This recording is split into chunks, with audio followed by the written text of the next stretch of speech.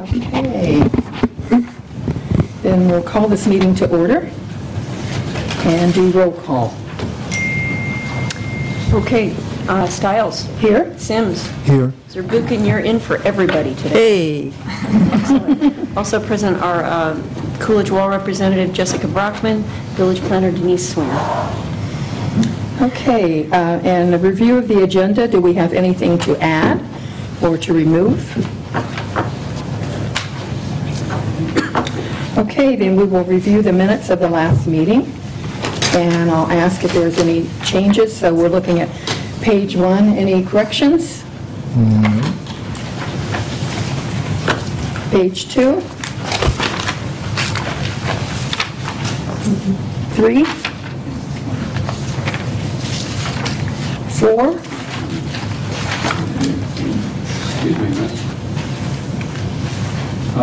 On page 2, I apologize. So I did note that there was a discrepancy.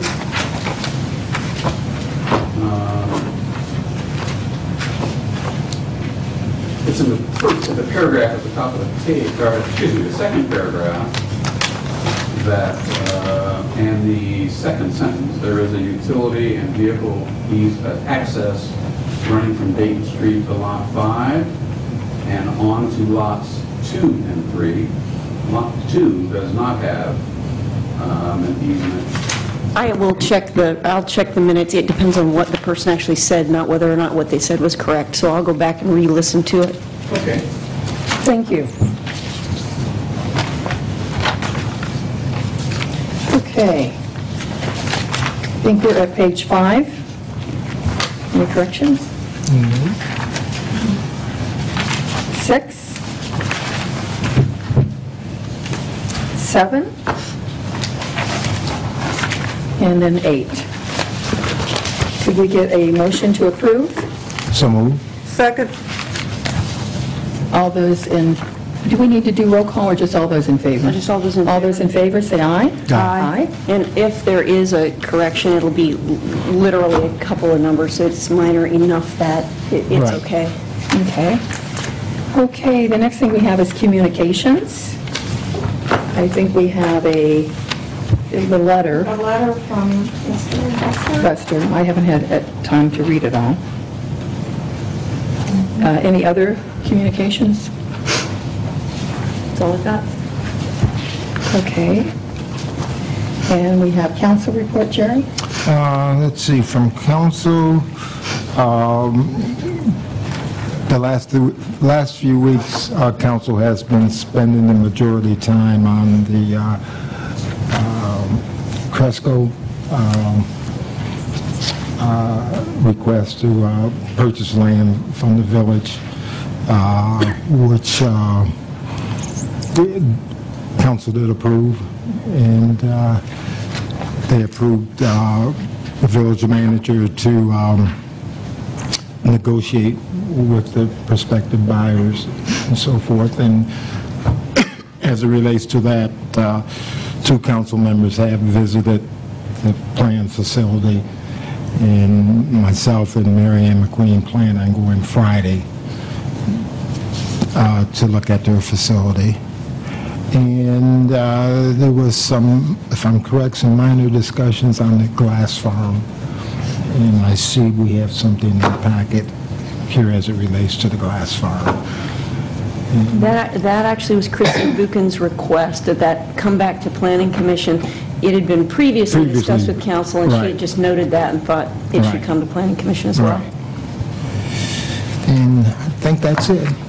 I do want to make a little note on that with the Cresco Labs and the urgency of their request with the state of Ohio. It might mean at some point that we have to have a special meeting of Planning Commission. So I just want to make you aware. That when, I don't know. And that might be it this month. I think their application has to be in by the 30th.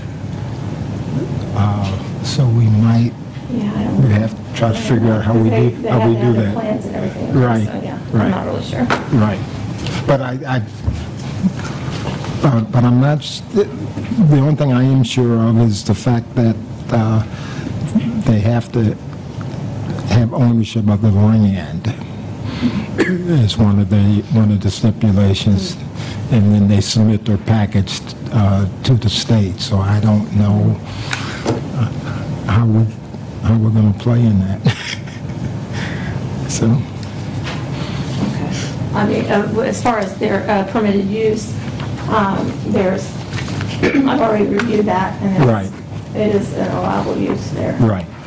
It'd have to come before Planning Commission, of course, Right. but that will be something that will be coming up. Yeah, and I'm not sure if that's part of their package or not, that they have to submit to the state. Yeah, I know that they have to have not only the land, but the zoning approval for it. In terms of at least being able to use that, they understood that, the state of Ohio understood that it can take a little bit longer for certain things to transpire, but just the general, like a letter from me or someone, yeah. We'll figure it out. Yeah. Okay, thank you, Jerry. Okay, now is the time in our meeting where we have citizens' comments. We're going to have opportunities under a couple items for people to comment specifically about them, but these would be general comments. So if anybody wants to comment, if you'll come up and if you'll state your name and then address us. Anybody have general comments? Doesn't look like it, okay. Then our first thing is a public hearing, minor subdivision application. Denise, would you like to? Well, and before you start, we'll just need a motion to untable that from the That's last right, meeting. we tabled it at the last. I move we untable. Second. All those in favor say aye. Aye. Aye. Okay, we have untabled it. Denise. Okay, well, at the last meeting, we went into some detail on the minor subdivision request, and there was some information that was not in the packet that Planning Commission felt we needed to have, which was from Book 300, page 197, which to determine that the property was actually in its entirety owned by the applicant, because there had been some references to a different section, which had been an old parcel for what the lot size was. So in reviewing Book 300, page 197, which is actually a description of the easement. Let's see, where are we at? It actually explains the easement itself, and then also explains the actual Lot 5 being Plat Book 26, page 17 and 18, now known as Plat Cabinet 34, 110A, 110B. And I went to Greene County Recorder's Office, and it is in the packet showing that Cabinet 34, 110A, 110B is actually that original map of the replat, of that Dayton Street plat. So, just to kind of give a little history reference on this, Mr. David purchased the property Lot 5. There's a duplex, it's in Residential A. Residential A grandfathered in his right to use the duplex, but he could not add to its footprint or add any other accessory structures, dwelling units on that property. So there was enough land to the south of this Lot 5 to actually create a second lot, and both meeting Residential A's requirements. The staff has viewed this as a lot split, a minor subdivision, creating one lot, taking one lot and creating two. There aren't any restrictions on being able to subdivide that.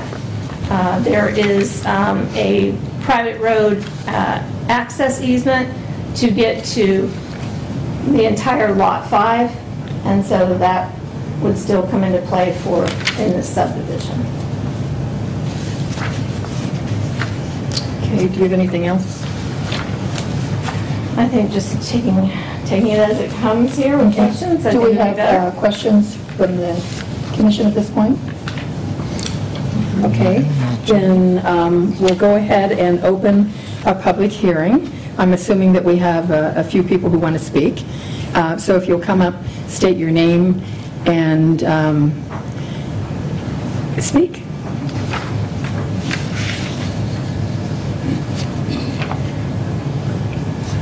My name is Charles Buster. I reside at 759 Dayton Street. In this particular case, I'm lot number 5 of the Dayton Street plat. Lot 4. You're lot 4, not 5. I'm lot 4. Yeah. I'm sorry. I'd like to state that I have no objection to the original application's position that lot 5 is his. I have no problem with that. My concern has always been with the density of the utilities within that 40-foot easement. I would like to read, I don't think many of you had an opportunity to read the note that or the talking paper I presented today. I got it in here late, and I apologize for that, and I thank Judy for allowing me to present that this evening. So I'd like to read from that, if I may. Let me say that. So again, Charlene and I want to thank the Village Planning Commission for providing us with an opportunity to address the minor subdivision in our neighborhood. Over 4 weeks, my wife and I brought several concerns to this commission for consideration regarding the approval of the minor subdivision of Lot 5 of the Dayton Street plat, 745 Dayton Street. In that original talking paper, we concentrated on the 40-foot easement, utility, ingress, and egress easement, the density of the present and future utility laterals within that easement, and who is responsible for those lines if damaged. We even asked that an impact study of the infrastructure be performed to determine if any cross connections or health hazards might exist if this minor subdivision is allowed. In other words, how many utility lines, utility laterals with a 40-foot frontage are too many. We were directed by the members of this planning commission to contact OOPS to locate the existing laterals. We did that. Myself and Mr. David did that. We did that, but they don't identify sewer laterals. OOPS in Greene County told us that identifying the sewer lateral is the village's responsibility. So I called the village for assistance and was told that the village cannot identify sewer laterals. I was told to contact AC Services, a local plumbing house here in town. AC Services never serviced the sewer at 745 Dayton Street. So where are we? On 527, this is not in your note, 527, I called Mrs. Bates, looking for standards regarding the placement of the lines in an open trench and the distance between those lines, which is Chapter 1046 and 47 of the sewer codes of the village. Because all those ordinances say that the village manager is the responsible authority. I did not receive a call back from her.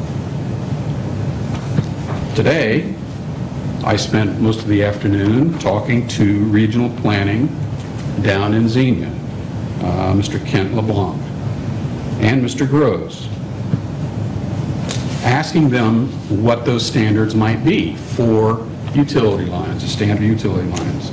And they informed me that for a gas line, for only gas lines, it has to be a 5-foot horizontally. It has to be 5 foot of distance. For water only, again, 5-foot horizontal distance between lines. Sewer only, 5 foot horizontal distance. For water and sewer, 10 foot apart is the standard. And from a vertical perspective, it's 18 inches. So in other words, the sewer line has to be at least 18 inches beneath the water line so that there's no cross-contamination or cross-connections. But it also must be within those guidelines. And these guidelines, they inform me, were from the Ohio EPA. And so that's what they said. None of our original concerns have been addressed to us in writing. No impact study was performed to provide the village with a sufficient guarantee that the easement is adequate to handle present or future needs. Section 410C of Greene County regulations stated for one of the criteria for a lot split that the proposed subdivision be approved by Greene County Health Department, Ohio EPA, or by Greene County Sanitation Department, whichever is applicable. In a staff report dated April 28, 2017, under the findings, which is paragraph 2, that the county, and I quote, that the county engineer indicated that he will accept this newly created lot without a need for a replat. My question is the county engineer aware of the issues of density, liability, and health concerns within the easement that's been brought forth by the neighbors? At the May 8th meeting, I asked and was answered where the responsibility / liability of the utility easements by members of the Planning Commission, and the village solicitor assured me that the owner / users of those utility laterals were responsible for the maintenance of that damage. I had not, when I first started this paragraph, I had not been aware of the minutes of last month's meeting. This is incorrect. Paragraph 308C of Greene County regulations and specifications states, if a break or leak occurs in the service line between the main and the curb, it is the responsibility of the county village to repair. The owner will be required to pay all costs of repairs to a service line on his property. A title search revealed the original owner of 745 Dayton Street received this easement from her father before 1973.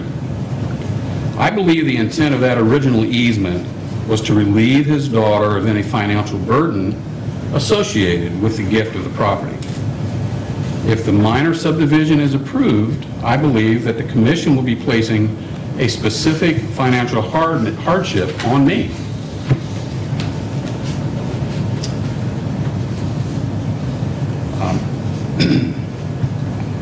Section 410 of Greene County regulations addresses other criteria and safeguards before approving a lot split. Such as requiring that a variance be obtained from the Board of Zoning Appeals, that the easement be no less than 50 feet wide, and that specific hardships be proven to exist at the variance hearing. Approving the division of this lot before it has been determined that the easement is capable of handling the utilities within the specific engineering and health guidelines seems to be a reverse order in which the decision should be made. It doesn't make sense for a planning commission to allow this minor subdivision, then have the county engineers, Ohio EPA, or Greene County Health Department determine whether Mr. David can build on the lot because of density and health issues associated with that easement. This practice leaves one more non-conforming lot within the village proper. The health and safety issues we have discussed are doubly important as the village moves toward or forward in the infill phase of their new planning initiative. Now, I asked Mr. LeBlanc what he might do if he were on planning on the Village Planning Commission, having limited resources. I recognize that there are limited resources, why the Yellow Springs does not offer the service of searching out the sewer line. I understand that. And I asked Mr. LeBlanc if he had those same constraints that the village has, what would he do? What would, if he were faced with these concerns? And he said to me that he would ask the applicant to hire an engineer to map out the existing laterals and propose new laterals and submit that to the commission. And that's all I have. Great, thank you. In terms of time, are a number of you going to be speaking regarding this? So perhaps at this point, we'll limit comments maybe to 4 minutes so that any that want to speak can. Would you like to speak? Yeah, thank you. My name's Micah. As I mentioned at the last meeting, this was purchased on behalf of the Hashima Project Foundation, which is a nonprofit 501c3 that's the outgrowth of my doctoral dissertation at Antioch. It is to provide affordable housing for local residents. That's why we'd like to split the lot. A lot of the contentions that Mr. Buster's raised, I think have been very amicable and flexible, and told him at the last meeting and told you all that I would be happy to sign any sort of contract saying that I would take care of any expenses that he once again raised. So a lot of these concerns, while I view them as legitimate personal concerns for him, are not concerns that I think in any way impact this. Now, to complicate the issue, what I experienced after that meeting was, I believe her name's Mrs. Burles, who stood up and challenged basically that I own that land. We spoke for a couple of hours, and she continuously insisted that I did not own that land. And at first, she seemed to indicate that she was representing Mr. Buster and indicating that I would be sued if I tried to assert that. I contacted an attorney. I contacted M&M Title Company, which is run by a full-time real estate attorney whose letter confirming that all is my property is in there. Basically, whatever the contention was, I tried to yield with it and meet it and say, okay, well, I'll address those concerns. Oh, you thought we were going to be building a church or something there? No, it's not that. Yeah, I understand why you'd be concerned with it. I kept trying to go with it and be very flexible. But the problem is, and I don't blame necessarily Mr. Buster for this, but people injected themselves into this conversation and started creating new issues where there were no issues, challenging my ownership with this so that I had to contact an attorney and pay money for this.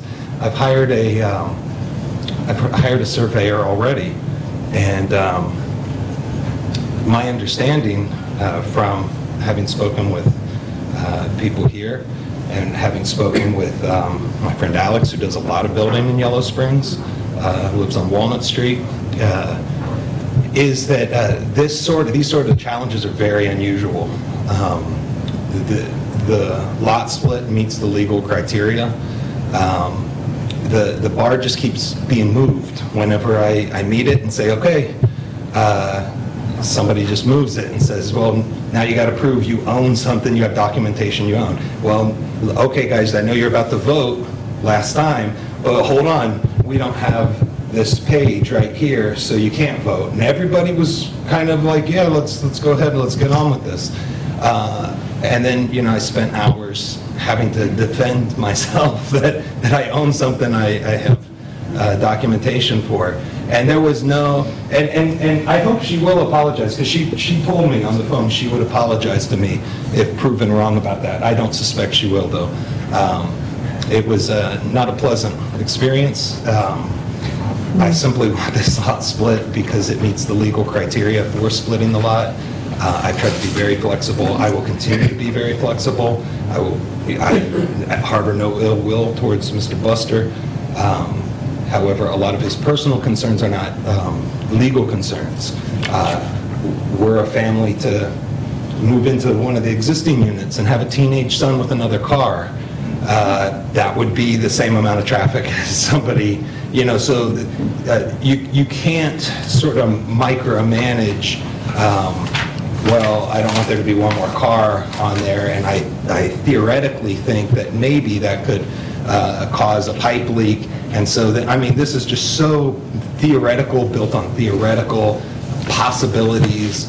I don't see these challenges being met with any, again, this all started because it was viewed as there was going to be some sort of religious organization building a religious place there. That's not the case. In fact, this is a multi-faith organization it's a peace organization. It's not one particular religious group. I don't know. I just don't see normal residences encountering problems like this. And from the folks that I've talked to, this is highly unusual. And yeah, I'm sorry. Forgive me. Thank you. Thank you. Anybody else want to speak? Members of the Planning Commission, I'm Laura Curlis, and I represent Carol Cobbs, the owner of Lot 3. There are a few legal issues that you do have to address. I've shared a letter with your village solicitor about these. The first one would be, does the application create a 6th lot in an existing minor subdivision, the Perry subdivision? This was a question Council Member Sims had, and he asked that at the last meeting. And the minutes reflect on page 2, per the record, Sims received confirmation that division of Lot 5 into 2 lots will create 6 lots in that plat. So under Village Ordinance 1226.11, this would be more than 5 lots in a already existing minor subdivision. That's legal issue number 1 that your solicitor can advise you about. And I should stop you and say, we don't have any information that you're giving us new information right now. Well, Mr. Sims asked about it it was a known issue, and he did ask about it and was given that confirmation. I just wanted to let you know. It was in your minutes. Public roadway access for minor subdivision. The ordinances are actually in conflict on this point.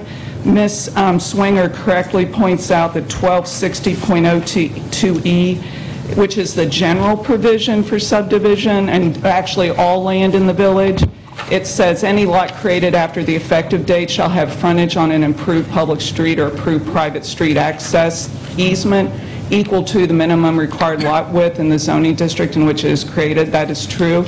However, the more specific provisions in the zoning code include 1226.06A5, every lot shall abut on a street, quote unquote, and more pertinently, 1226.11A1, which applies specifically to minor subdivisions. It says, quote, the proposed subdivision is along an existing public road and involves no opening, widening, or extension of any street or road or public utilities. So you have a conflict in your ordinances between the general and the more specific ordinances.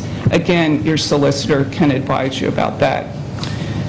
Separate and adequate water and sewage connections. You have to determine whether adequate water and sewage connections exist for this property. That generally means a connection directly from a lot to a main. So that cannot happen on this particular lot. It's a landlocked lot. It has to happen through an easement, which the applicant does not own the fee simple. So on the 1990 plat, it simply says there is an access and utility easement. It's very simple. There's no scope of the easement. There's nothing that says what the existing utilities are, and Ms. Cobb agrees with Mr. Buster that a utility study needs to be done. But who needs to do that? Well, the applicant. The applicant is asking you to do something, and it's the applicant's burden to prove that there is adequate room in this easement for the utilities needed for a buildable lot. Right now, it's completely unknown. And the fourth issue is simply, this goes to the sufficiency and adequacy that you're required to find under your ordinance, is everything else that goes with an easement. And this is why many communities do not allow lot splits on easements, because of the burden it places on neighbors, usually one neighbor in particular. And there are many issues that need to be addressed. Now, those can be addressed with an agreement, and that agreement can be of record between the parties to assure you that it's adequately addressing things like identification and placement of utilities, so that Mr. Buster's utilities aren't negatively impacted by the placement of Mr. David's utilities. Identification as to what's going to happen during construction. Usually there's some sort of temporary construction easement or other agreement, because obviously that's going to impact Mrs. Cobb's and Mr. Buster's access. Liability and insurance, parking, maintenance is a big one, who's going to bear the cost, and so forth. So thank you. Those would be sufficiency and adequacy issues for you to determine. Thank you very much.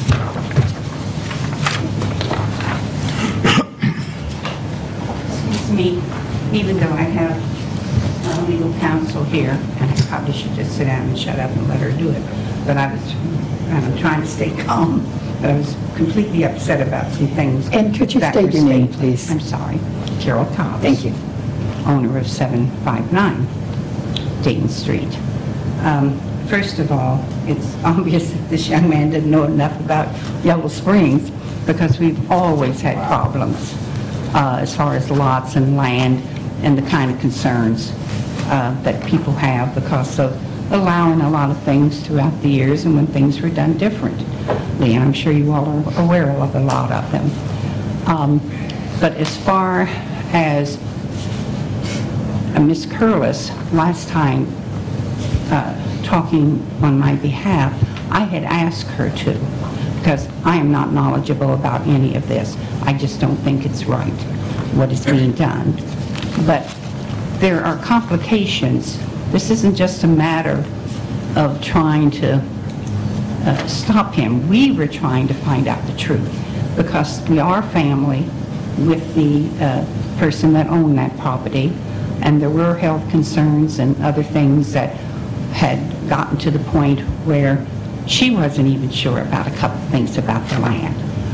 My brother gave back land so my cousin could have a buffer. So we weren't sure whether she had gone and gotten that, not split, but done some things that protected her. So we weren't sure whether that other, I think it was .25 maybe, was part of the original packet. So we were doing our due diligence, which I think we're allowed to. In fact, I would think the title search ended up helping him, because at least it proved it, that yeah, that was coupled into the other 2.5 part. So I resent that. And I don't know what he's talking about as far as some of the other things. I'm not even going to address them. My concern is that, no, I don't want it. I don't want anything built there. I'm not going to lie. Because of the understanding I know my great Aunt Betty had and what she had planned for us. And just nobody saw this coming, particularly after what we had to go through, had to have the frontage on Dayton Street.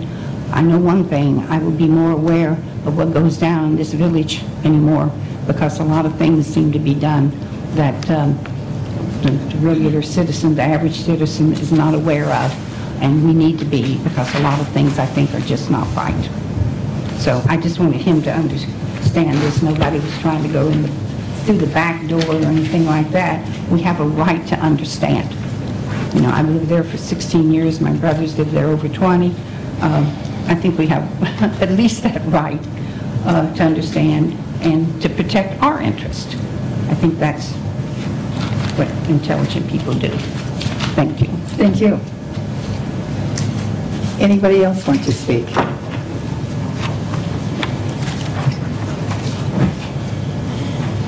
Okay, if there's nobody else that wants to speak, then we will close the public hearing portion. Comments from the commission? Denise, are there things you want to address? Well, where do I begin?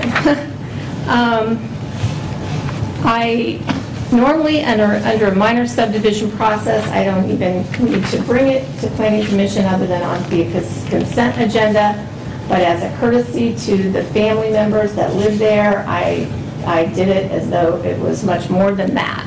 So I do want to say that. I put many, many hours into this. I've openly notified all the neighbors that border it. I've put it in the paper on 2 different occasions. There's been nothing done through a back door. So I did want to clarify that. A question that I have that Laura brought up about creating the 6th lot. This is a replat, is it? The minor subdivision? What we're doing is a minor subdivision. What we're doing is minor subdivision. Okay. Can I address this real quick, the question? Yeah, no? Well, I mean, Okay. a replat is when property lines are moved and what properties you are looking at, it remains the exact same after the property lines are moved, or less lots. So in this case, there were 5 lots to begin with, and after the moving of the lines, 5 remained. But in that, it created lot 3 and 4. Okay. Does that make sense? And so, I keep hearing referring to it as the Dayton Street subdivision, and it's Dayton Street plat. Plat. Okay. Yeah, I wanted to clarify that too. But did that address lot 6? I think that was the question. Yeah, I mean, the Dayton Street plat, all of lot 5, Will become lot 6. but it was a replat, it wasn't a subdivision. No one is, I don't believe, excuse me, but if someone said a subdivision, I did not hear that, but. That's what I understood, okay. I thought the question was Okay. centered around lot 6, the creation of lot 6. If Well, it would certainly be, If 1990 was a replat, yes, it wasn't subdivided, so we can do a minor subdivision. I concur. That's what, because Laura was saying, So, yeah. it doesn't matter if we make lot 6, if it wasn't if that was not a subdivision, which based on the replat map, there was 5 lots before, and we have 5 lots now. I understand, but I'm just saying that there will ultimately be a lot 6. Yes. Yes, And not a tract 2.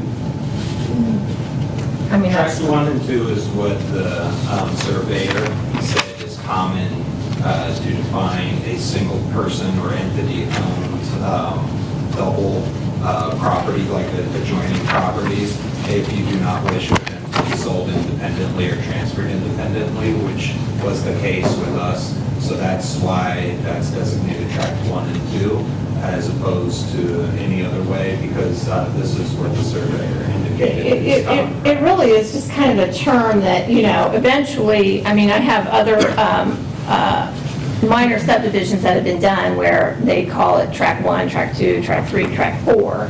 And eventually, though, when it gets filed at Greene County, then it gets the F-19 number, and it becomes a lot, It will be lot 6. Okay, Jerry, In the has, Dayton Street farm. possibly. do either of you have questions? I have a lot of questions. You had so much information, Ms. Curlis, that I'm overwhelmed and can't process through all of that. I agreed with Mr. Buster at last meeting that it seemed to be a horse before the cart situation of not knowing where the sewer goes before it gets replatted, subdivided, let me get the right terminology. But apparently our task is to look at the division of the property, and then it moves on to Greene County to do the sewer and water study. I agree with you. I think that doesn't make sense. It's like catch-22 to not know that information, but if Mr. David is going to be bearing the burden of the cost of the study, then I think that's, at least, that's on his dime and not yours. I'm confused with the issues that Ms. Curlis brought forward. I don't know quite, where legally we are supposed to go. I don't know. And so I find that to be somewhat of a dilemma to, move forward, stay where we are. But the confusion on the quantity of lateral lines within the easement area is I think, a good concern to have. I think it's a very reasonable concern. But apparently, I addressed that as a result of item 5 in... We need to not do back and forth, Yeah. because when we do Sorry. minutes, I can't Yeah, sorry. hear. And if you have something to say, you need to come up to the, and make it as brief as possible. I'm sorry. I identified that as my talking paper was directed for item 5, whether the easement portion. I think that in the findings, in Ms. Swinger's findings, it's more than just a checklist of yes, yes, yes. That there has to be a responsibility of whether that easement meets and will meet the future needs of that lot, of that split. And that's what that was addressed to. and I apologize, I'm not talking to the, No, to one of the the things I do participants. want to clarify is that it's actually, Mr. Buster, a 50-foot wide easement. I only own 40 foot of it. That 50 foot was given to Mrs. Perry by her father. But as far as width goes, in the legal description of the right of access, it is a 50-foot wide. That is correct. From the south line of Mr. David's property to Dayton Street. Correct. Okay. But it also says on lot 4. It doesn't say on lot 3. Lot 3 is Miss Cobb's 10 feet of that easement is on Miss Cobb's lot 3. And I might add that probably 5 foot of that, those extra 10 feet are in a tree line. And those trees are probably 8 feet Yeah, I was just diameter. clarifying that was Understand. what it says in there, is 50 Sure. foot, because you mentioned 40 foot. Correct. And I guess what I didn't conclude was that if you put all those numbers together of all those different lines that are going to be in there, there's no room in that 40 foot for 7 different lines. Jerry, do you have comments, questions? The only comment, well, I have a couple of comments from, and I'll address our solicitor. The concerns that, the new concerns that have been raised, have we addressed those? She just gave me that. Or, okay, so these are, I knew about if it was lot 6. no, I'm talking about the additional concerns that were just presented today. I just got that letter. Okay. At 5. In light of that, are those concerns enough to keep us from being able to make a decision? I mean, that's up to you 3. Well, no, I mean from just from what you heard. Let's kind I mean, you need of go through some of that, so we can... The minor subdivision issue. If the Dayton Street plat was not a subdivision, Okay, it was a replat. replat, then that So goes if- away. That Yeah, means that we goes can away. Okay, Do So that issue goes away. Okay. Okay. Then, what was the other one? Let's see. The utility issues, that's something that happens later on when he's trying to build. So that is Correct. not under our purview to that's be not making that right. decision. Because if the county or whatever determines that from a space standpoint, he can't fit the next one in, he can't do it. Okay. Then right, but that is Correct. is his problem, not my problem, from a planning. It's kind of one of those catch-22. Yeah, that's a where I understand Mr. Buster saying you really should have an impact study to know what can fit in there before you grant that. But on the flip side of that, why would you have someone spend money on something if they don't even have the zoning approval for it yet? It's kind of one of those weird things. Right. So from what I've heard so far, from a planning commission standpoint, all the requirements have been met. You just have to look at, the minor subdivision. Right. You think those have been met? If we feel that those have been met, then we as the commission can approve that. Okay? The remaining items are going to fall on the landowner as to whether or not he will be able to build a second structure She talked about that gets adequate water and sewage. And then we can't keep taking comments because that's not. But that's, Yeah, I mean, you have to look at these 8 criteria carefully. Right. You need to decide if you can do it or not. Right. And that was in this, the packet that we received from... Yes. Okay. Denise has them listed out in her... It's on the 3rd page. Right. So Denise, do you have any other instructions, information you want to share with us at this point? Well, there was mention that this is a non-conforming lot, and I just wanted to clarify for the record that the property is not a non-conforming lot. It's a non-conforming use for the duplex, and in this lot split, both properties meet the minimum requirements for residential A as far as they have more than 60-foot frontage at the front of those properties. Remember that they have that off the right of access easement, and they also have the lot area,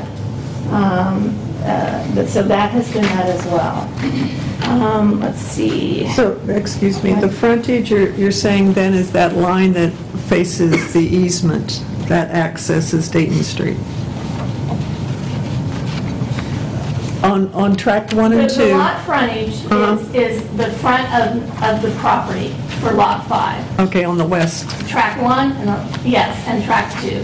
Both of those meet that. They have that minimum lot frontage as a result of that right of access easement. That's how that happened for... That's how that's defined. That's how it happened for the previous lot 3 and 4 as well. They had that. I mean, lot 5 granted them a right of access to that back property where they have their frontage. I mean, otherwise, if they would have had to have frontage on Dayton Street back then, it was like... Not happening. It was 60 or 75 feet for residential A. It was a lot, and they would have to have both of that. So it was that right of access easement that allows to their that. back lot, yes. Okay. Do we have any more questions for Denise? Any more discussion? Are we ready to make a decision? Can I read through again, I mean, I read it before I came, and it seemed to make sense.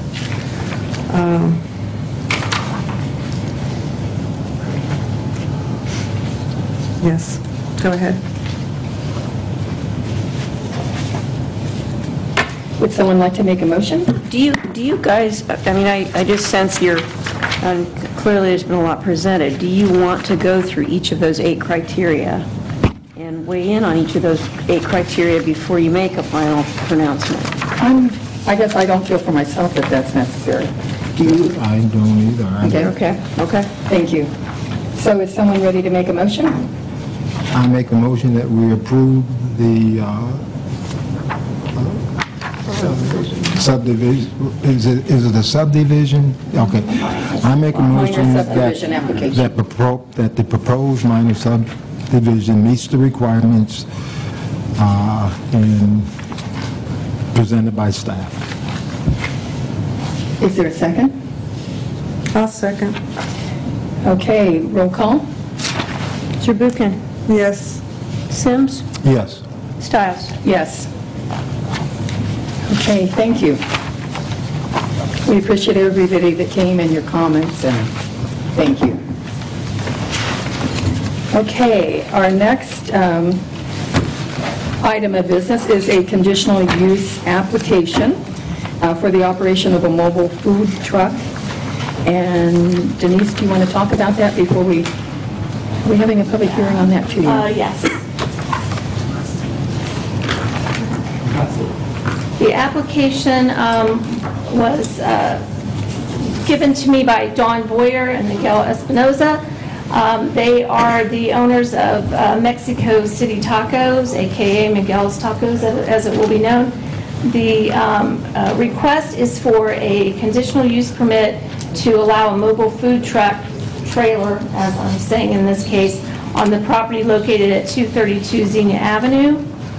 And I did want to point out that on the application it says 230 Xenia Avenue, but part of the building is 230, part of it's 232, but the requirements in the zoning code state that I notice things based on what the Greene County auditor's property address is, and it's officially on that as 232. Okay, so just want to clarify that. There is a large acreage of property. It has a large building known as the King's House. It has a couple of retail businesses in it. Also has some residential apartments upstairs. At the back of the property, and I've included some photos, is a covered porch. To the right of that covered porch, on Exhibit A, you'll see, and actually Exhibit B is probably better, is a shed that's there that will be removed, and that is where they intend to park the food truck / trailer. So both the porch and the shed are going to be removed, or is it So the just the porch, shed? they'll use that covered porch to have some seating. Okay, and it's the shed. Okay, gotcha. They have just received their operating license approved by the Greene County Health Department. And so if you have any questions, I've tried to answer as much as I can based on the application.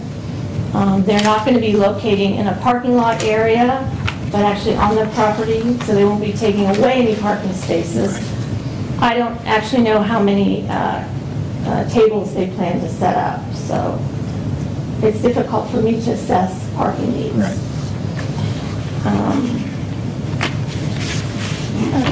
And the rest of you just But is, ask me questions.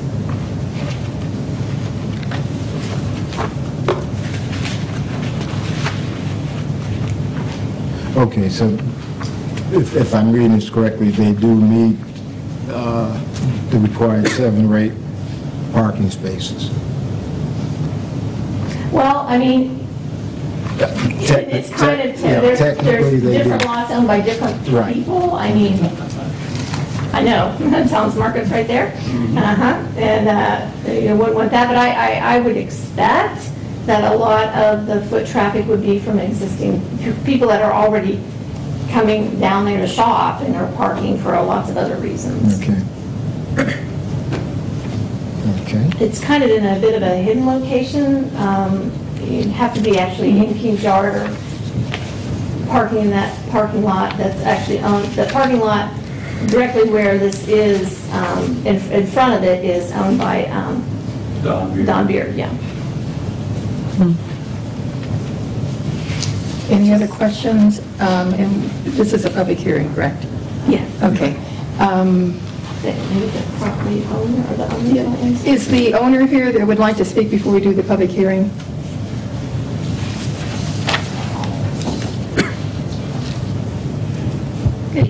council. So I'm the owner of the trailer, as is my husband Miguel.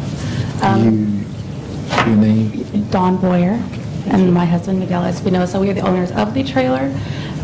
Really don't have any additional comments to add. I believe we addressed all of the concerns and the requirements in our application, but we're happy to answer any questions or concerns that either the committee has or anyone in the audience. So about the seating, how many seats are you anticipating? At this point, we don't even own any tables, so I would not anticipate more than 2 or 3, either picnic tables or kind of like those little bistro patio tables. Okay. As far as electric power, are you hooking up to something at King's house, or? Actually, there is an existing power line outlet that's right by the overhang, because that's where the tavern used to have their walk-in cooler plugged in. So it's already lined for our type of electricity type that we'll need. And it was for the cooler for who? For the tavern. For the tavern. Yeah, the previous owner of the tavern had their walk-in cooler there, and there was a line, an electric line. So do you know is it on the tavern's property right now, or? No, it is on the property of the King's house, and the meter actually runs through the King's house. Okay. And we've talked with the owners and the current occupants of that space, which is Asanda Imports, and they're happy to work with us to, determine how the bill is going to be paid. Okay. I don't know if this is relevant, but is this a year-round operation or just during warm weather? Or? The electric line has its own You have to state your name, I'm sorry. My name is Brendan Comerford. The electric line has its own service. I own the property. So the electric line will not be under Asanda Imports, it would be under... It's its own service. So you'd have to go to utilities and set that up. Okay. Go ahead, sorry. Oh, year-round, right. At this point, we really don't know. I think we're just going to see how business goes, and then if it's really slow in the winter, then it might behoove us to close. But at this point, we'll probably just try to see what makes the most sense financially. Other questions? We're done. Thank you. Thank you. Okay, then why don't we go ahead and open the public hearing? Anybody who would like to speak? And if you'll state your name and...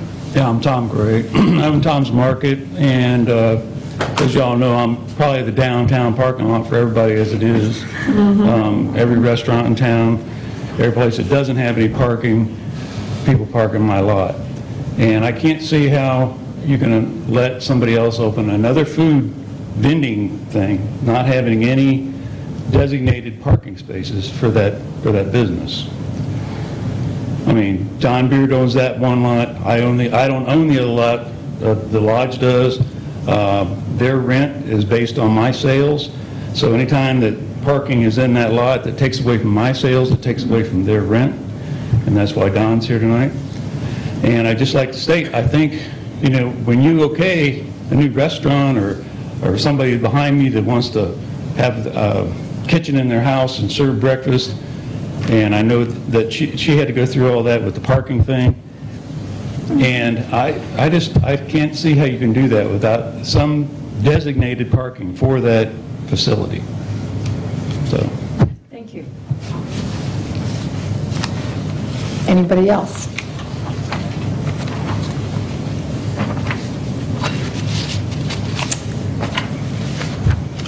Okay, if there are no other comments, then we will close the public hearing portion. So I guess the issue of parking, is there any parking that goes with this site? In previous, I can only speak to previous food trucks, specifically the Yellow Springs Brewery, and we considered the parking lot area and the number of seating spaces within their brewery, but this doesn't even have any of that. So I don't really know what, and maybe one of the owners can speak to the to the parking lot that's owned by Don Beard, if it's specific to the Yule Trail Tavern, or was it intended for all of King's Yard, or does it? Do you want me to speak to this? Could you Want, come up? maybe?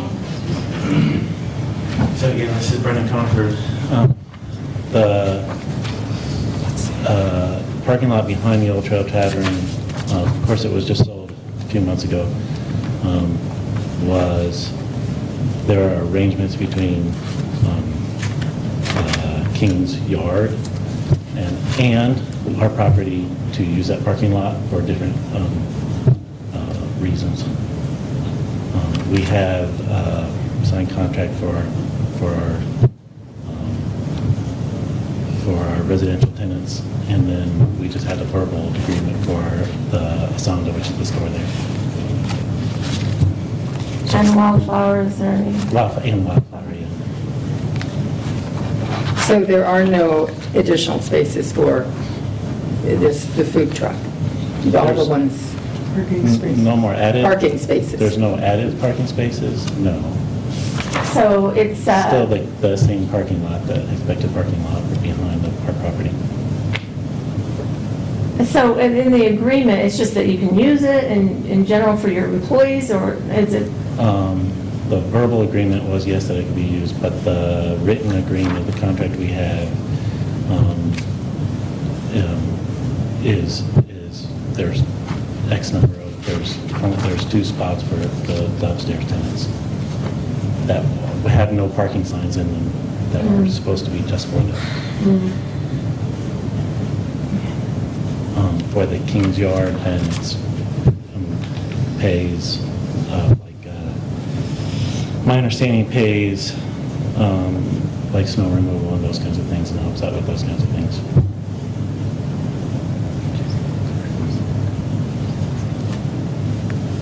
So is this an issue then? I mean, it definitely could be an issue, but if we reevaluate this on an annual basis, we could see if it, I mean, I just don't know how to evaluate it. Yeah.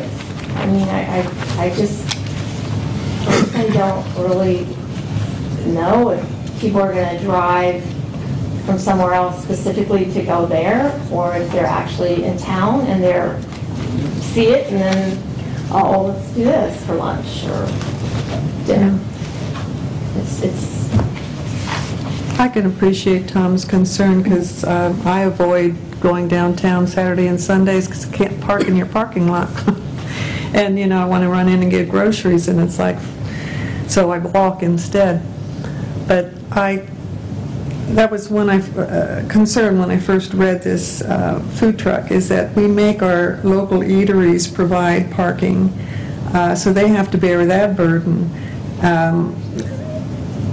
I can see where the business could be very successful, because there's such demand by our weekend visitors, for food service.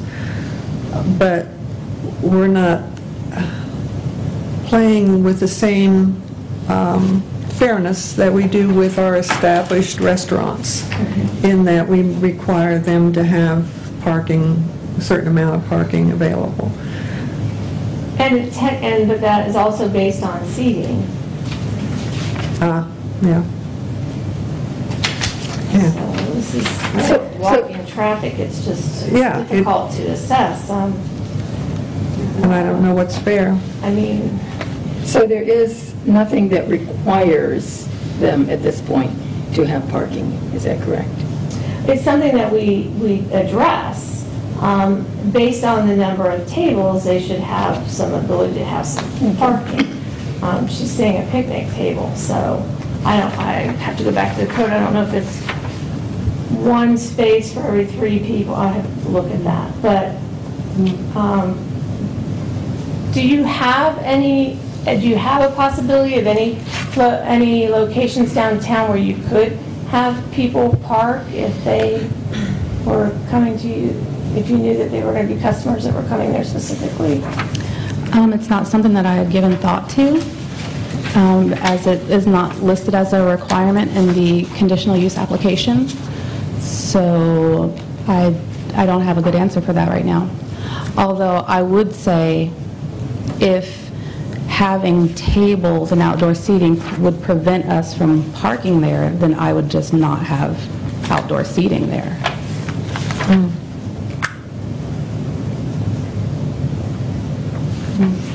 Kind of like the food truck at Nippers gas station, there's no seating. So when I visit that location, I, find whatever seating's available in town, what benches are available. So, if we make that as a stipulation as to the seating equals so much parking, but then I'm sure the clients would like to have a place to sit down, especially if there's a patio there. And I would think that food locker, that electrical thing might have been from the era when Wynn's was renting that space.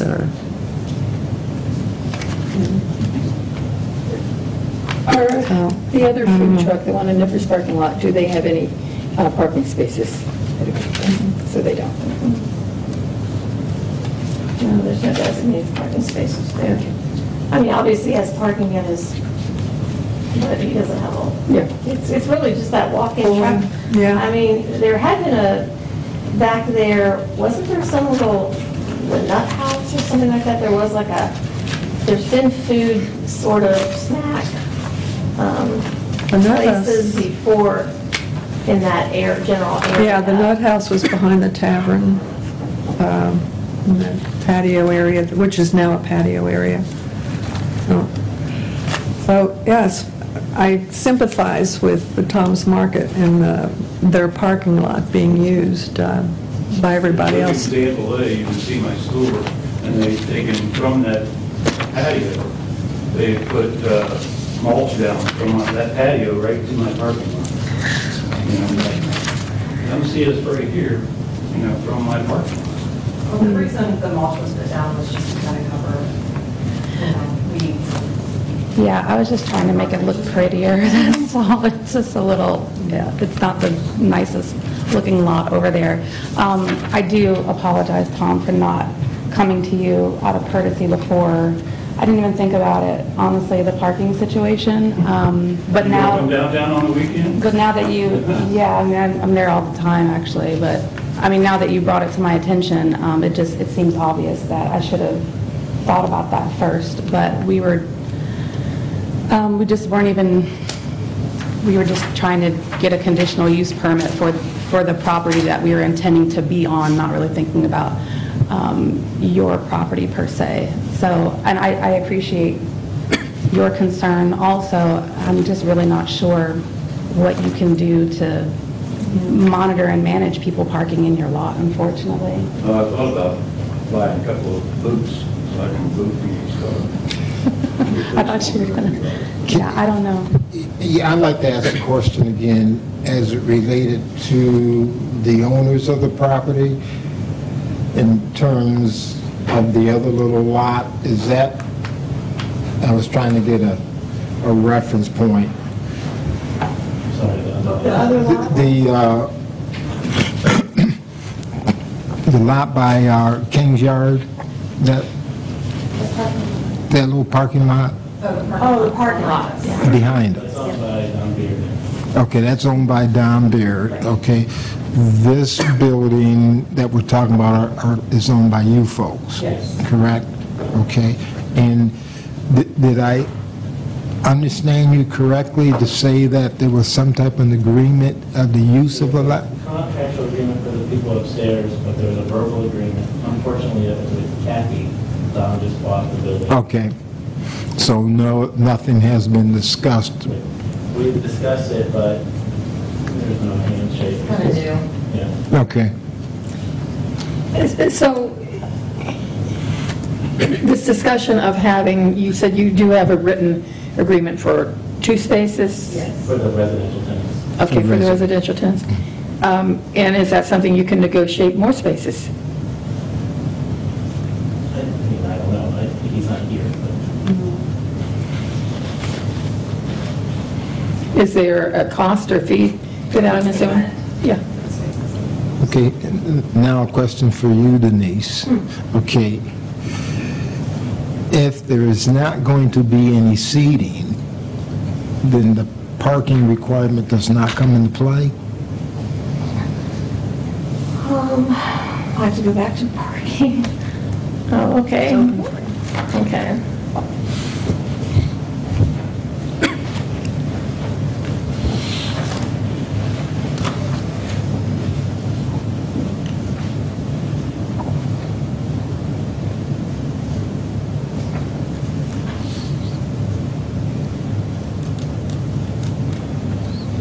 Six spaces plus one per employee and one per 4 seats.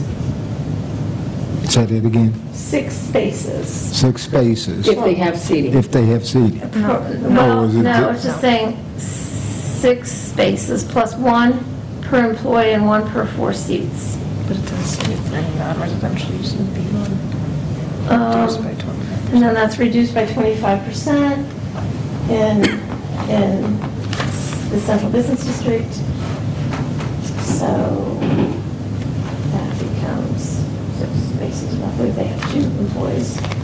And so the 6 spaces, that's the requirement on the owners of the property? Or the food truck? For the food truck. For a food truck. So it does have, I did put that in there, I forgot. So it does require 6 spaces? 6 space, let me see where in here, yeah. I put that. I think it's, where did I see it? Oh, yeah, I did put in there, parking requirements by use, carry-out restaurant with no or limited seating for eating on premises. Where are you? That's on the last page of my report. Sorry, I forgot. There are adequate parking facilities, I just said in the central business district, in addition to there's bike racks to meet the required 7 or 8 parking spaces required. So at this point, it seems like this application is not showing that they have the spaces. That they have control of the spaces? So you're saying they don't have to have control? Well, I'm just trying to understand, is it something they have to have specified spaces, or are we looking just within the downtown area that there are spaces?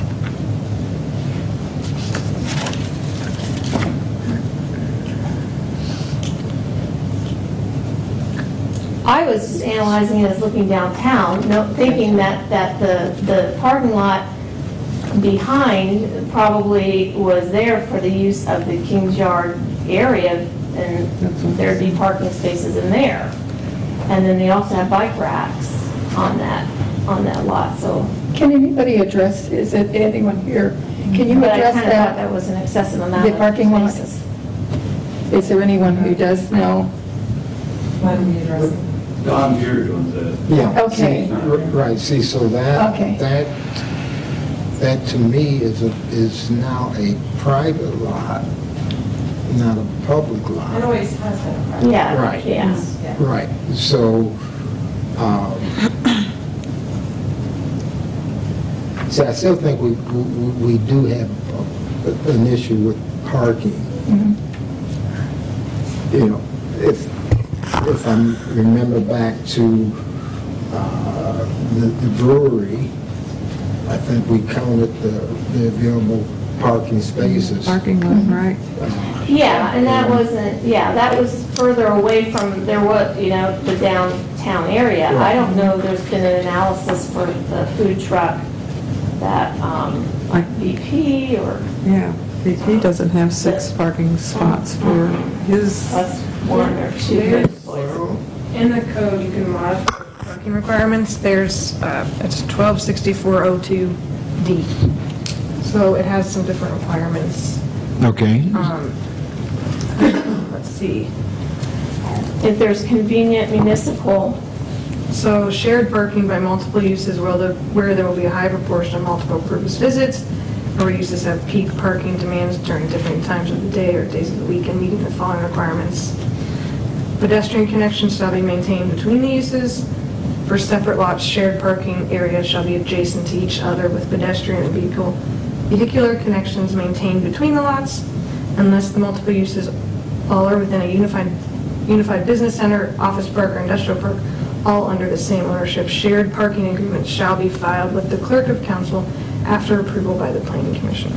Or you can do Convenient municipal. convenient municipal off-street parking or on-street spaces are located adjacent to the subject property, or expectation of walk-in trade is reasonable due to sidewalk connections to adjacent residential neighborhoods or employment centers. To allow for a parking space reduction, the site design shall incorporate pedestrian connections to the site and on-site pedestrian circulation, provide safe and convenient access to the building entrance. Or where the applicant has provided a parking study, which we don't have. Yeah, I just gotta find, I don't know how we're gonna do that for the central business district. I think it would be really hard. Yeah. Can I just, because it's the central business district, it would seem, and just stop me right away if I'm off kilter here, but that if adequate pedestrian access is provided from that front area where there's municipal on-street parking, and then if adequate access is provided from that private rear parking lot, sort of so that those are connected, you might be able to mitigate a couple of spaces. Then you add in bike parking as another mitigation. You could then get a more workable number of parking spaces you'd actually have to require that might allow them the possibility of maybe a sign that goes up in that private lot that says temporary parking, 15 minutes only, that there are 2 spaces that designate that as an option for pickup, delivery, restaurant pickup, that kind of option, only because they're located where they're located, which would keep them out of the Tom's lot, which does not offer that option. It's a shopping lot. Would that be a possibility? So the question is, would be a possibility for us to designate a couple of spots in the King's Yard parking lot for temporary parking? For like 15-minute or less parking? And I think that would be a question for the Beards. Yes. You can, yeah. But I mean, you could make her. Yeah, I mean, we could say that as a condition of use. I mean, I didn't hear what. If they can get that, or someplace near, adjacent or near that, then it would be approved based on that agreement. How many of these temporary spots would we need? Well, what I was trying to determine is looking at this map right here. The food truck would be parked here, and is there a clear path between the parking on Xenia Avenue and the food truck without going through King's Yard? Yeah, you go Yeah. this way. There's So this if you're walkway coming between the two. onto the property by Asanda, as you can see on that red line, you kind of you'd go a little bit to the right and then go back, straight back to that back area. You wouldn't be able to walk on the left side of that from facing the street. Okay, but you can come in the back through Walnut Street, okay? And you can come And you in can access it through the front. through the front from Xenia Avenue, okay? So if we're using the definition of adequate parking, taking into consideration just the public parking areas, is that the calculation that you were making? When you determine that 6 or 8 would be... And I guess, can we clarify, what are we talking about as public parking? Are we talking about the on-street, the village lot? We're not talking Right. about Tom's? No, not talking about Beards. Tom's or Beards, because to me, both of Okay. those are private. That's private, yeah. Unless they worked on an agreement, okay? To have adequate, to Yeah. have some space. And there's probably a 3-minute walk to a municipal parking lot next to Subway. That's true, the subway. There's an idea to throw out to the King's House is adding parking at the rear end of your property, but then you would have to talk with Mr. Beard to be able to access it from his parking lot. But just to throw out a spot where more parking could go. If I may, I'd also add that there's street parking on Walnut and on Elm by Mills Lawn, and we would be operating outside of school hours for the most part, except for Thursday and Friday afternoons.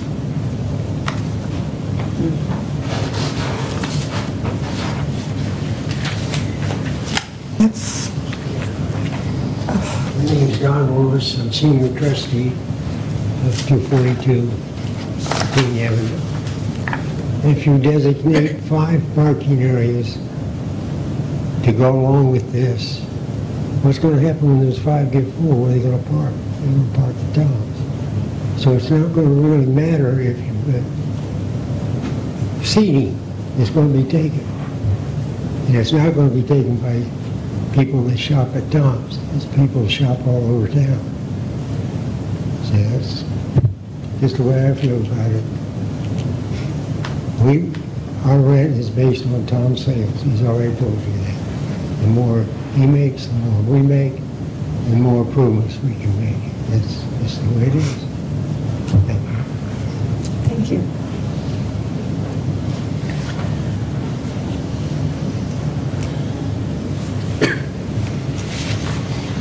So what is pleasure? Any?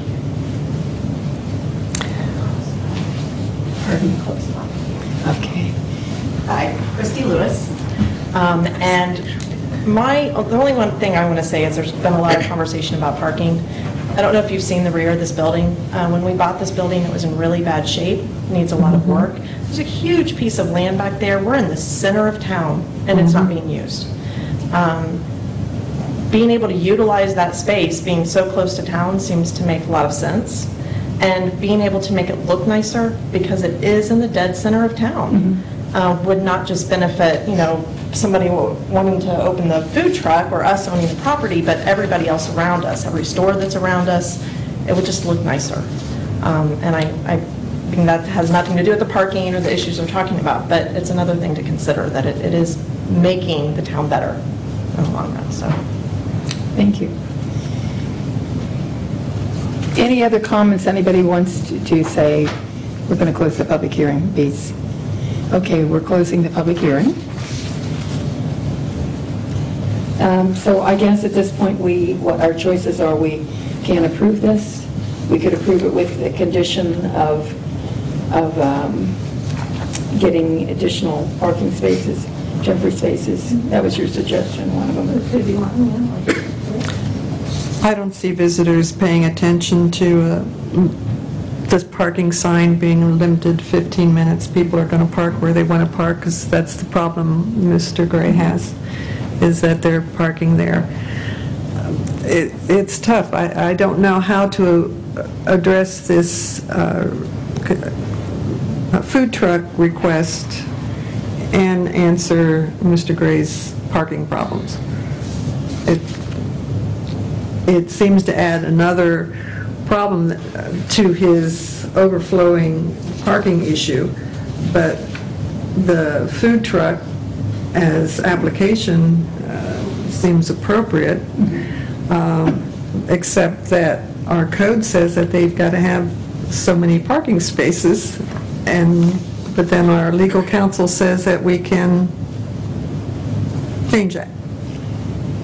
I mean, we have multiple pages here in the code about what's allowed. You can reduce it because of the fact that it is in the central business district. Okay. But, I just made the assumption that there's that parking lot, and I know that people use that parking lot to shop in King's Yard. I assumed that would be where they probably park. And if they were wanting to make a direct line for the food truck, I mean, it's impossible for me to be able to gauge that. But our code has parking requirements, right? Not for the food trucks. Well, it does. For an open type of counter service, which I stated in there, type of carry-out restaurant. Right, with no or limited seating, requires 6. But it's in the central business district, so that knocks it down. That can be reduced by 25%. Yeah, right off the bat, and then if you have provisions for bike racks, it's kind of a planning commission's discretion to be able to reduce it down more. I mean, up to, I don't know. Okay, what would we like to do at this point? Okay, I'm just trying to figure here. Being in the central business district, we take away 1.5 spaces. So that gets us down to 4.5. Okay? The bike rack gives us how much more of a reduction? I don't think it doesn't really state, it can just be taken into consideration if there's bike racks. Yeah.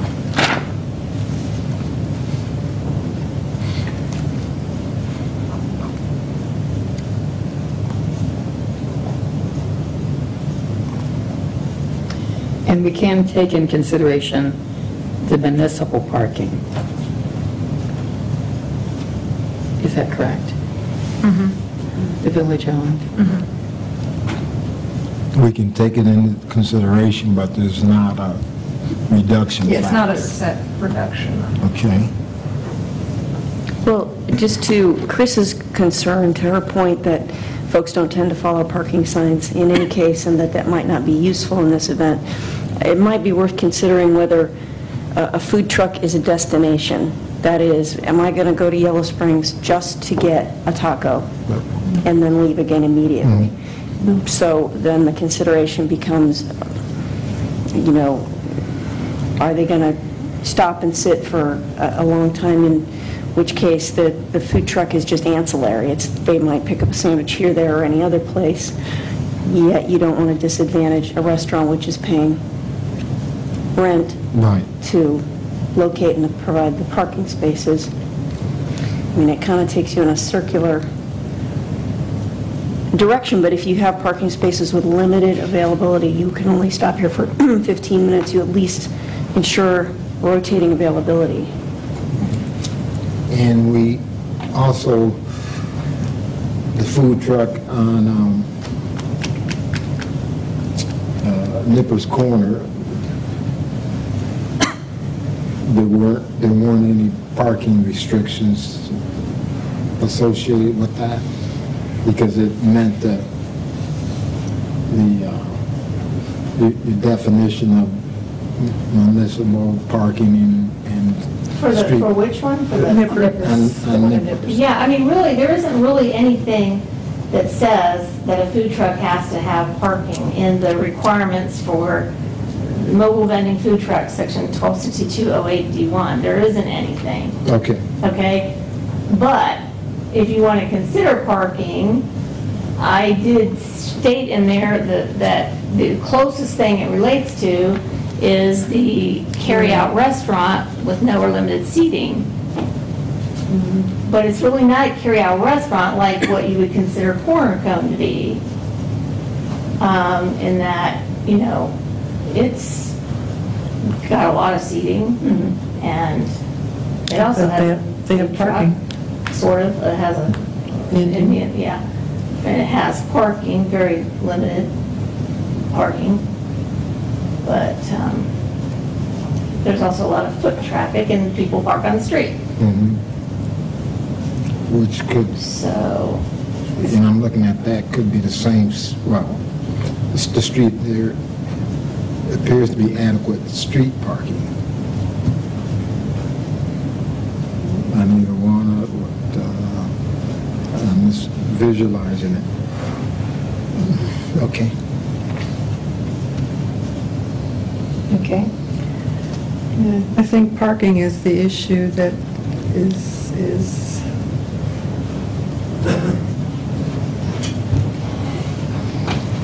problem with this. I'm sure, you know, I think it'd be great location, the food's probably wonderful, But the parking is an issue in Yellow Springs. It is an issue. I guess I'm wondering, Jerry, the issue you raised about the food truck in the Nippers area.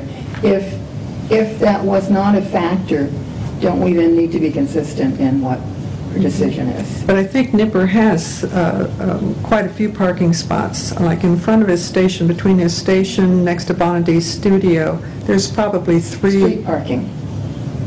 Are you talking about? No, Actually, on his okay. lot. On his lot. So I think he probably meets the criteria But see, of that's having. kind of why I felt it met the criteria with this being next to the, I always thought, and I know it's owned by Don, but I always thought it was like King's Yard parking area. I mean, people that are shopping at King's Yard I agree with down that. there always would consider that the parking spaces for. And also, Planning Commission did give permission for Nipper to place not only 2 food trucks, but 2 booths that would be selling other things all at the same time, which effectively takes up every single parking space on his lot at that time. So then that permission was given. And then also to that point, I would say if you're asking that folks provide some kind of parking by way of maybe a temporary, this is for food truck only, it's not their responsibility, I don't think, whether people do or do not follow the rules. I mean, They that can't can't police be it. placed on them. They simply have to provide some kind of option, if that's what you want them to do. I don't know if the rest is relevant, because no one in Yellow Springs follows rules, generally speaking, so. So what would we like to do? We know that parking is an issue. We also know these people have come with have met the requirements for the permit, or asking for conditional use.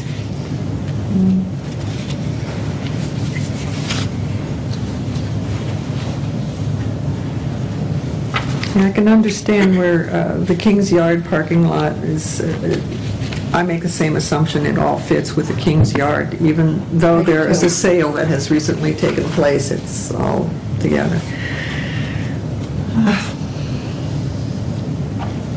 I gave my recommendation, so. Yeah, give your recommendation again. Well, I gave my recommendation to approve it. I just don't, I think that people that are going to eat there are probably already down there. Would somebody like to make a motion? I make a motion that we approve as recommended by planning, as recommended by staff. Approval of the application. The for application. Mobile food truck. For the mobile food truck. On the property of King's House. Right, as recommended by staff. Okay. Is there a second? I will second. Roll call? It's Sims. Yes. Stiles. Yes. Zerbuchen. Yes. Okay. You know, that being said, I think that, you know, it is something to be aware of with the people that are coming there. And I know that parking is an issue downtown, and I know that the village manager has talked about trying to find property down there where we can make more parking, and people don't really like it, but, I mean, it is A problem. it's a problem, but it's one that the village is aware of, so. And you mentioned that it might be something that would come up in a year when we seek our reapproval, something that we might want to consider being prepared for. Yes. Okay, thank you very much. Thank you. Okay, our next item is the text amendments. Can I ask a quick question before we go to text? In terms of downtown parking, is that something that comes before planning, or is that a village council issue? Well, I mean, it's come before planning before, and there've been some parking studies that have been done, I think, that were generated by planning, but of course, everything that has to, you know, go through council, we just haven't done anything like that in a long time. Because Go ahead. I just have a concern, and you approved it as recommended by staff, and I have to go back and look at it again. Don Boyer made the statement that if parking was a concern, they were happy to not provide any seating.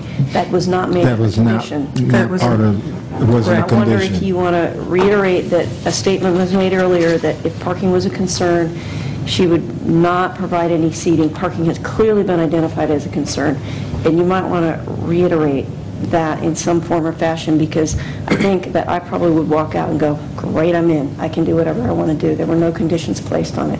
So if, in fact, that your intention was, we heard her earlier state she would not provide I think parking that is, or seating. I felt that was the intention. So do we need to? Well, no, I didn't, You didn't? No, You didn't? So you'd be okay with? Yeah, I approved it based upon Staff. Denise's, my motion was based upon Denise's. what staff had done, Okay. and their recommendation did not speak in terms of parking. In terms of seating, right? Seating the parking, so, to me, parking is a village issue, and I think that's something that council probably needs to take. really bad for Tom. Yeah. I do too.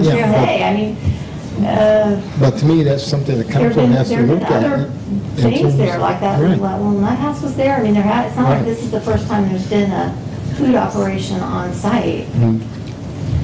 I would think to your question, Judy, that there's no condition. No conditions, all right. Yeah. Okay, we need to move on to the text amendments. And is this a public hearing also? They are. Yeah. Okay.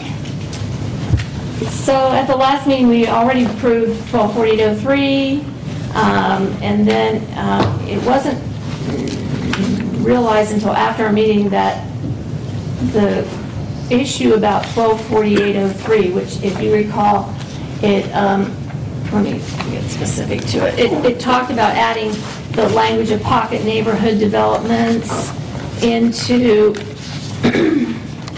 you don't have it, so don't look for it. Okay. In the spatial requirements, where it's the table where it shows what the minimum lot area, what the minimum lot width is, we were adding a part in there where we were saying a footnote and adding in pocket neighborhood developments. And I realized that we already have that elsewhere in the code, so there's no reason to change one more piece of text to have to take to council. So I don't know if everybody in agreement. Do we need to rescind that in any? I'm sorry, so you're 126004? No. The one we passed last time, 124803. I talked to you about that briefly, but is there any formal action needs to be taken for them to take that off of the table and not? We just won't give it to. We just won't give it to council and it just dies there? Okay. That's okay with everyone because it's already elsewhere. Okay, so we move on. Okay, so 126004, uses. Pretty self-explanatory. Adding. And I should ask, are we going to approve these one at a time or all? One at a time. Okay. Yeah. So I added plan unit developments in that because that wasn't in there for principal uses per lot, and then pocket neighborhood developments. And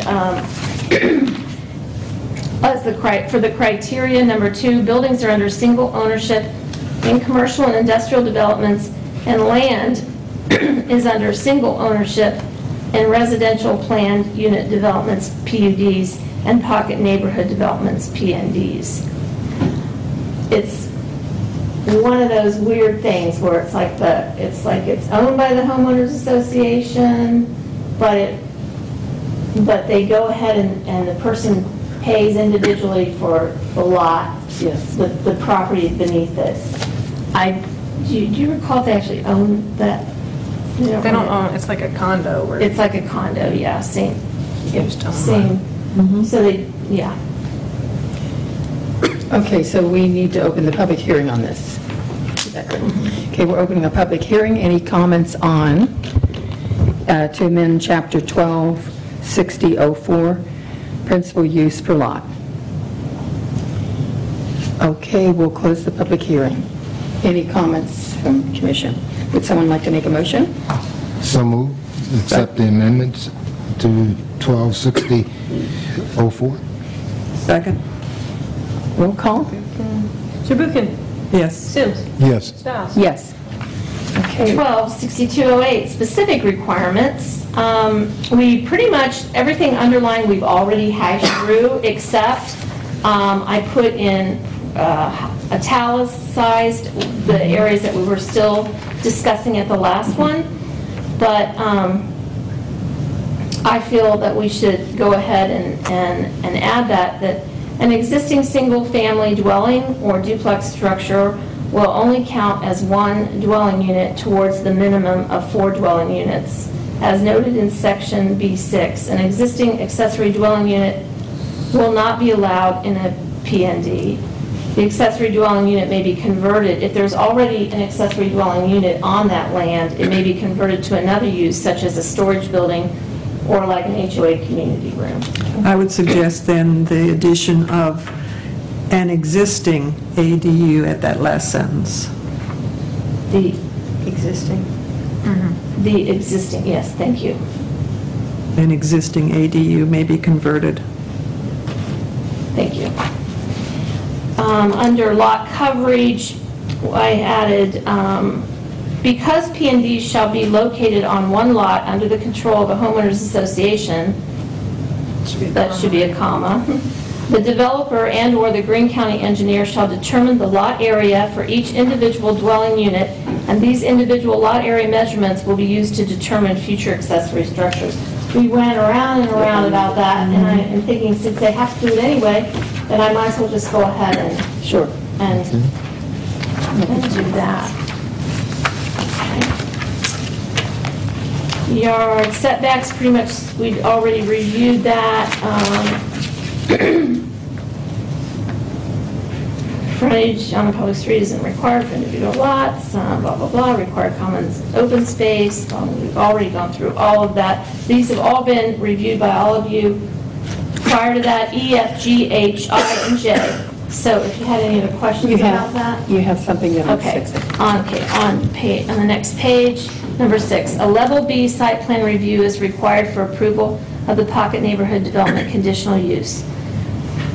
Prior to submittal to the Planning Commission, the Level B site plan shall be reviewed by a designated Village of Yellow Springs engineer who will provide a written report of findings for the Planning Commission. The engineer will be present at the conditional use hearing to answer any questions related to their findings. As an example, the Mills Park Hotel was a conditional use hearing, and as I believe Matt said, it was like there was one meeting of the Planning Commission. But, I mean, it's really difficult, I think, for a planning commission to really be able to decipher all of the detail that's necessary. And I think that it would be important if we had an engineer look at what this person is proposing to do, because you could very well, based on this, get someone who really doesn't have a lot of construction experience, but is going to try to create a smaller like P&D on the lot. And so we want to make sure that they're paying attention to stormwater runoff and the parking that is there, and I think that it's just important to have an engineer look at it. I think it's important for him to write a report. Just more information for you to be able to feel comfortable with approving it. Okay. Okay, we'll open the public hearing for 1262.08. Any comments? We'll close the public hearing. Any comments from the commission? Okay. Do we have a motion? Let's see. I move that we approve the amendments to 1262.08, conditional use requirements. I second it. Roll call. Stiles? Yes? Buchan? Yes. Sims? Yes. Okay. And then table 1264.02, parking requirements. That was, we pretty much agreed 1.5 spaces per dwelling unit. So we just didn't get to this in the voting. Okay, so we'll open the public hearing. Any comments? Okay, we'll close the public hearing. Then I move approval to amend Table 1264.02, parking requirements by residential, by use residential. Second. Okay, Sims? Yes. Mr. Buchan? Yes. Stiles? Yes. Okay, amend Chapter 1284.03, definitions. It talks about cluster housing in here, which, that allows detached dwelling units to be grouped in such a way as to trade the open space surrounding individual structures for common open space. I mean, that is a common word. I mean, it's okay with me if we still keep it in there, but it is also, pocket neighborhood development has kind of replaced that, that definition. Right. I don't think it was anywhere else in the code either, right? Somewhere small. If it is, it's somewhere very small, like maybe, and it might even be in the planning section or something. Yeah. So we're removing that. Yes. And then also where we added the common open space, a perpetual open space area of land to benefit all residents of a pocket neighborhood development, PND, or planned unit development, PUD, which is unoccupied by building structures, storage or parking areas, should be street right-of-ways instead of Streets are right. streets right-of-way. There should be a comment. Should there be a comment? I don't know. Or it could be singular street right-of-ways. There's streets and right-of-ways, two different things. Streets right-of-ways. Yeah, it was street right. Exterior setbacks, driveways, required yards and utility easements, except for recreational structures, and which is outside of streams, wetlands, and their buffers, and which is generally for the purpose of active or passive recreation. Now, with this one, I don't know. I think that there is some talk in there about, under the planning section, about open space areas for major subdivisions too, but I don't really, there might be a little bit of that. I think that there was something about giving some kind of density credits or something when it related to like green features or so. But this one is common open space. I think it just talks about open space. Okay. First, I think it's okay. It's okay if we just, common open space. Yeah, we'll just keep it, because it definitely relates to planned unit developments and pocket neighborhood developments. And often that's what's going to happen in those anyway. It's going to be a PUD probably for residential if you're talking about common. That was the case with Littlewood, it was the case with Thistle Creek. Okay, we're opening the public hearing on amend Chapter 1284.03, definitions. Did you have one more? Yeah, you have one more. A dwelling pocket neighborhood development, a detached building designed as part of a group of dwelling units that are individually owned, trading individual open space for common open space, and for which each unit is occupied exclusively by one family. So that is the description of that replaces the cluster housing. Okay, we'll now open the public hearing. Any comments? I'd just like to, my name's Tim Ryan. I'm interested in the definition of dwelling and exactly, I mean, I just heard what you read, but are there any square footage issues or construction issues? Okay, we don't, this is for zoning purposes, so in this, it has to be, they can be single, how do we say that, single family. And you're talking about in the pocket neighborhood? Yes, For pocket neighbors. In 1262.08, there are density requirements and that kind of stuff. We don't have any square foot requirements. We don't have any minimums. But that will cover, Yeah. kind of decide how big you can make them. The Ohio Building Code does have some requirements, but that's not done at the zoning level. That will be done at the next stage, which you would, after the zoning approval's been made, you go to Greene County building regulations to do the build, and there are some minimum requirements, but we don't have any. From the county? But that follows Ohio Revised Code. Okay. And I can't tell you, it's like, if you add a bathroom or a bedroom, it adds another 100, you have to have another 150 square feet. I'm not sure what that base amount is. Okay. But you don't have any requirements for that? For the size of the dwelling. But there are the requirements of the number of dwellings in the different. Yeah. Okay. Right. For residential A, B, C, it all differs on how many you can have. Fantastic. For a minimum, yeah. Great, thank you. Okay, we will close the public hearing. Do we have a motion to approve, the amend Chapter 1284.03 definitions? So move. Go ahead. That we amend Chapter 1284.03 definitions C through D. Second? Okay, Sims. Yes. Mr. Buchan. Yeah. Scott. Yes. Okay, our next one is to amend Chapter 1284.05 definitions H, I, J, K. This only includes one definition that was added, homeowners association, HOA, as it is also known as, an organization of homeowners of a particular subdivision, condominium, planned unit development, or pocket neighborhood development, whose purpose is to provide a common basis for preserving, maintaining, and enhancing their homes and properties. Okay, we're ready for the public hearing. We're opening the public hearing on this. Any comments? Okay, we'll close the public hearing. I'm going to go ahead and add condominium development. Okay. And then I got a comma I'm going to add after preserving. Okay. Just those minor things there. Do we have a motion to approve with the changes Denise made? I move to approve Section 1284.05 definitions H through K. Second? Mr. Buchan? Yes. Stiles? Yes? Sims? Yes. Okay, we have one more, amend Chapter 1284.07 definitions OPQ.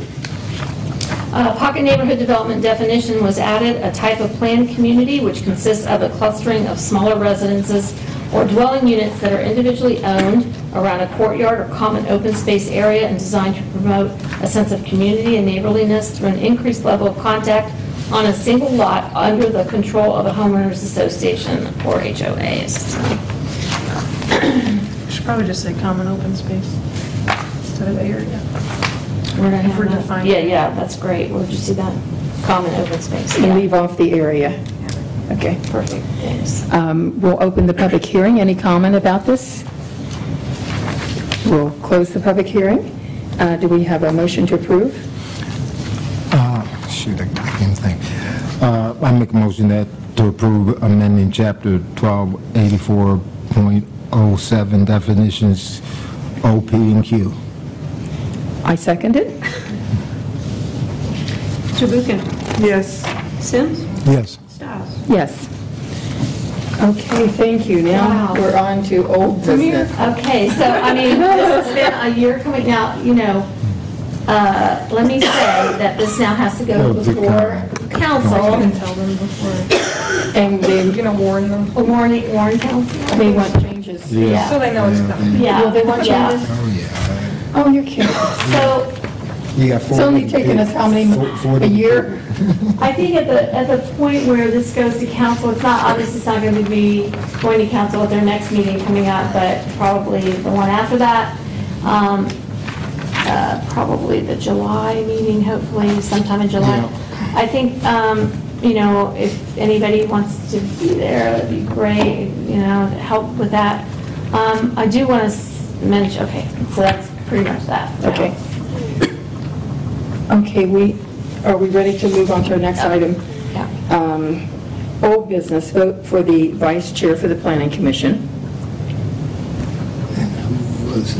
There was Susan and Rose. Rose have both been nominated. And I would like to actually, I think you had nominated me, Jerry, I'd like to withdraw my name and to put Rose's name forward.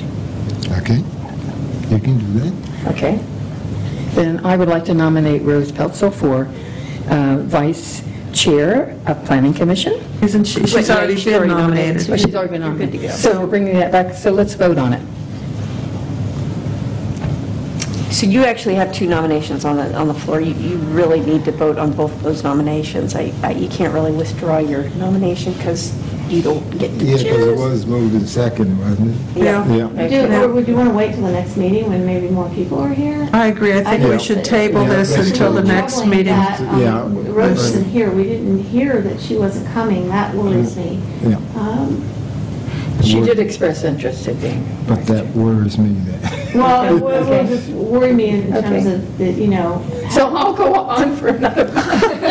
Yeah, hopefully Matt will be there at the next meeting. You're on the chair. Okay. He's chair, I know. Then we will put that on for the next meeting. Do we need to table it with a vote, or do we just put it to the next I don't meeting? think we No, because we didn't do it right anyway, so. 'cause So we had get a two- full Yeah, commission. since there's two nominations on the floor anyway. Okay, so now then, our next item is the noise issue update.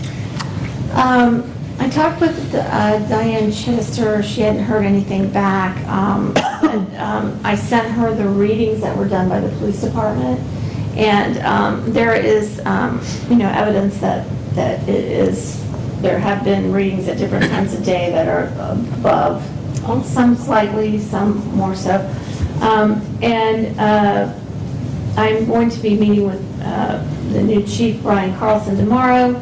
Diane has expressed an interest in being willing to go with him to look at where it might be more problematic.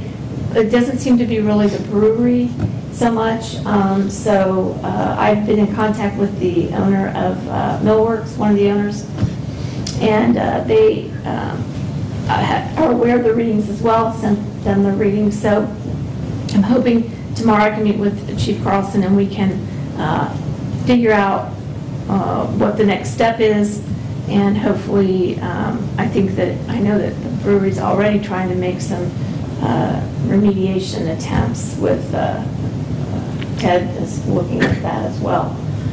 But if that's not actually where the source is, then, it's going to become necessary to have Brian and I maybe talk to the owners of the property and see if they can talk to their tenants and get that. Okay. That's kind of where we're at. Thank you for the update. Okay. Then the comprehensive land use plan discussion of update process. It just is on hold for a while until we get through some of this other stuff. Yeah, but, so are we waiting for housing assessment? Because we keep pushing No, the this comprehensive off. land use plan discussion of update process is the overall thing. Correct. That, but unfortunately, we've been hit with this Cresco thing for the CBE, and we may have to look at, more microscopically look at properties. And, you have the glass farm that's going to be coming up. We might have to look at those individually. I mean, I definitely want to do the comprehensive land use plan and get it updated. I'm just trying to think where in this process we can do this. Okay. Or maybe something the planning commission is willing to do a second meeting on a month. That's only devoted to that, but I think we should have everybody here at the table to talk about that possibility. Because we're just not getting to it in these meetings, not with the amount of development that's been going on. Okay. Okay, we have a new business item then, the glass farm report. What are we wanting to do with that tonight?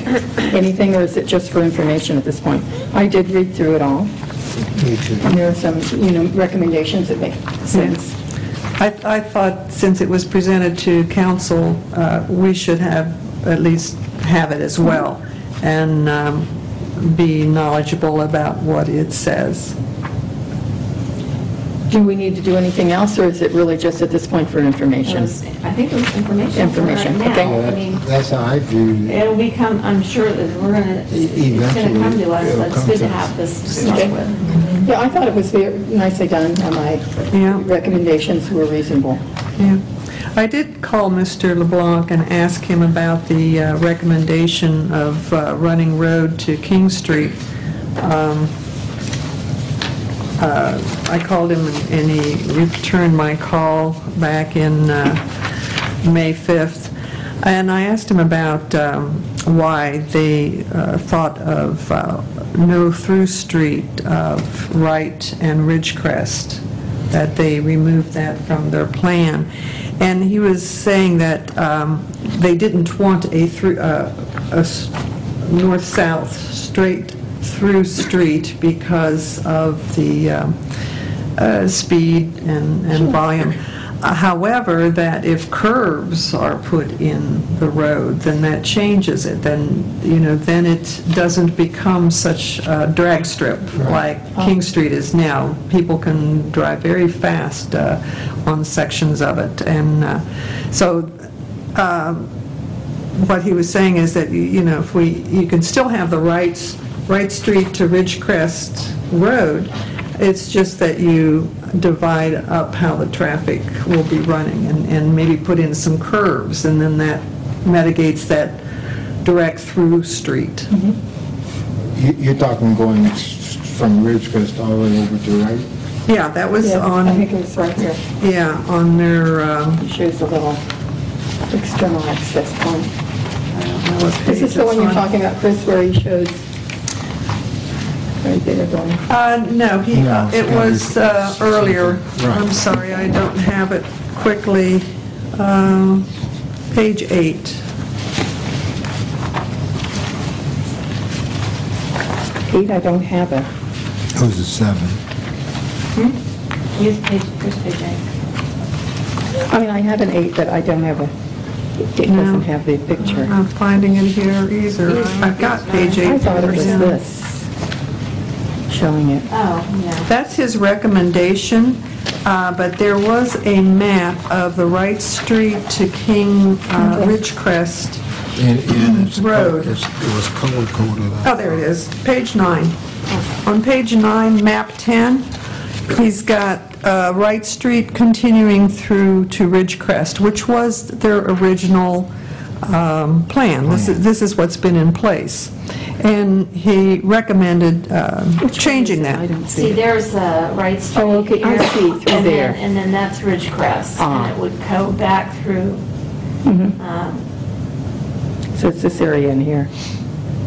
Yeah, but it This is has to, it has to follow the actual right-of-way for that area, and this line doesn't, I don't think this line is really following that. It may not, it may be, Yeah. but the concept is... Concept is, yes. Connecting Wright Street to Ridgecrest. Yeah. And, excuse me, the new recommendation was to run a new road from King Street up to Ridgecrest and changing that configuration. And so when I called him to ask why to change it, he was saying they thought a through street was not a good idea, but if you put twists and curves in it, then that reduces the speed of traffic. Oh, here we go. I got it turned around. Okay, anything else with the glass report? Oh, and then agenda planning, you have like 3 items. Okay, I know council has asked me when you coming back with the short-term rentals, people, have been saying things and have I got an email from someone saying, I hope I'm grandfathered in, blah, blah, blah. So I told them that we really had other things that we were dealing with, and we hope to get back with it in July. So I'm just letting you know, we're going to come back around in July. I don't know exactly what we're going to end up wanting to do with that, but I think Matt and I together can come up with an explanation of what council did have an issue with, and then try to see if there's some way we can massage it. Okay. And I think I'm going to be missing the July meeting. I think. Because that would be July 10th?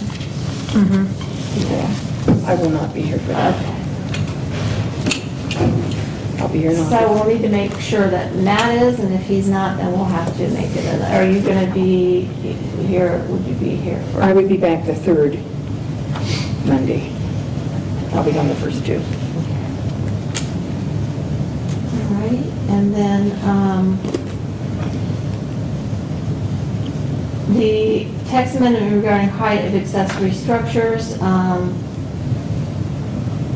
That was just something that came up with BZA, and we can hold that for later. It was something where they wanted to have their accessory structure a little higher than what's allowed in the code, but they weren't going to do an accessory dwelling.